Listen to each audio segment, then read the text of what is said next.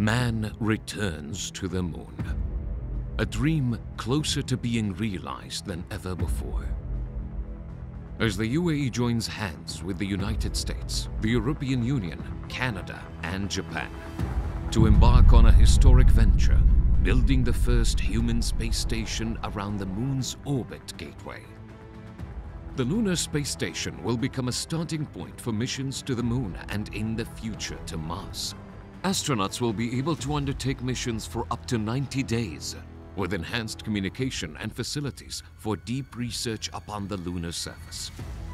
A new era dawns as the UAE marches towards the future of space exploration. Mohammed bin Rashid Space Center will be responsible for building and operating the station's airlock unit. This unit will be the heart of the station, serving as the primary portal with the only entry and exit point for all future crews, equipment, delivery, and spacewalks. This unit is meticulously crafted to handle and facilitate research of the lunar surface and beyond. The team at MBRSC will go beyond just designing and building the station. They will also operate the airlock. Gateway is charted for a 15-year operational journey with the potential for even more time in space.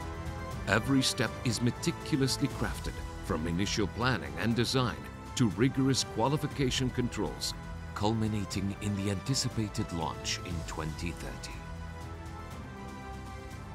A year in which the United Arab Emirates will become the bridge to the Gateway, forging a path to the moon and Mars.